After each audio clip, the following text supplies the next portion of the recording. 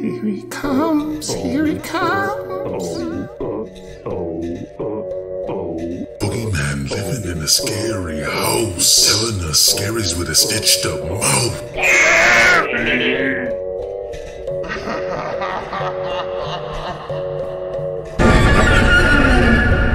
Welcome to the Scary Show, the home of grunge storytelling. The Scary Show is proud to partner with Dubby Energy, the premier energy drink alternative.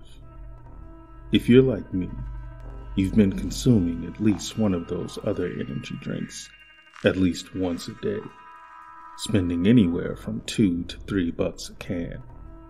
But with Dubby, you get a whole month's supply in just one tub for close to $25 cheaper. And it gets even better.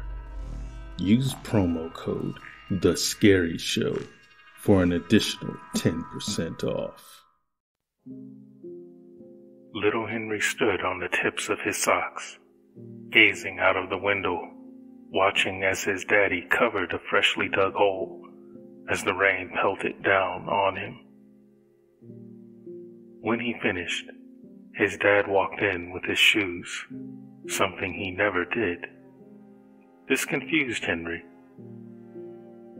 He followed after his dad, who was drenched to the bone and shaking like a leaf.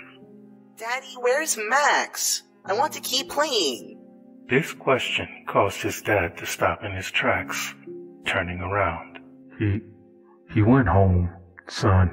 Just go to bed. It's way too late. Henry paused for a moment, noticing his father's strange behavior, but instead brushed it off with a smile and ran upstairs. Once upstairs in his room, he found the plush dinosaur that Max must have left behind. He held it close. It smelled a little off. Oddly, he kind of liked the smell. He was glad Max finally decided to share. He skipped to his bed, leaping on it, pretending it was a giant trampoline as he covered up in his blankets. He hoped he would see Max in the morning. Despite their tiny fight, he knew they were still pals. The next morning when he woke up, he went straight downstairs.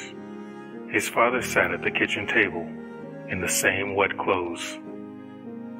He looked so silly, Max couldn't help but giggle. Daddy, why are you still in those clothes? His father tried to smile but looked away. He began to speak when there was a knock at the door. He froze, quickly going to the door, Henry in tow.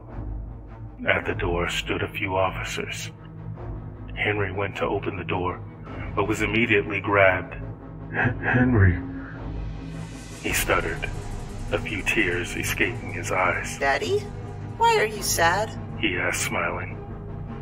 The knocks grew louder as he picked Henry up and ran up the stairs with him.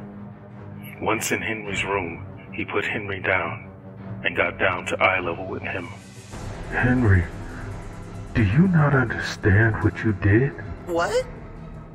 What I did? Henry's eyes followed his father's as they looked around his room to the dried blood on his carpet. It was just a little fight. Before anything else could be said, the door was broken down, and all they could hear was loud footsteps. The next thing Henry knew, he was being carried out of his own home, and his father was on the floor. Days passed, and Henry was at an orphanage. Went outside for recess. All was well until one child, pretending to be a bird, ran over him, knocking him down. Henry waited and followed him to the slide. As he got on the very top, Henry stood behind him. If he wanted to fly, Henry was gonna help him.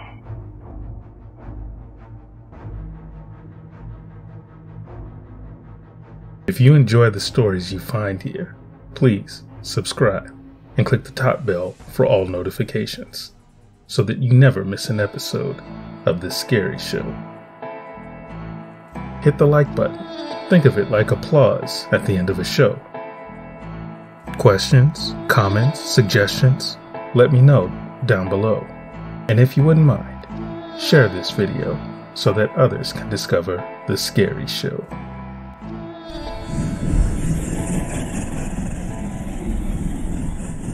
Thank you for watching. And remember, The Scary Show always answers the fans, unless YouTube hides your comments from me.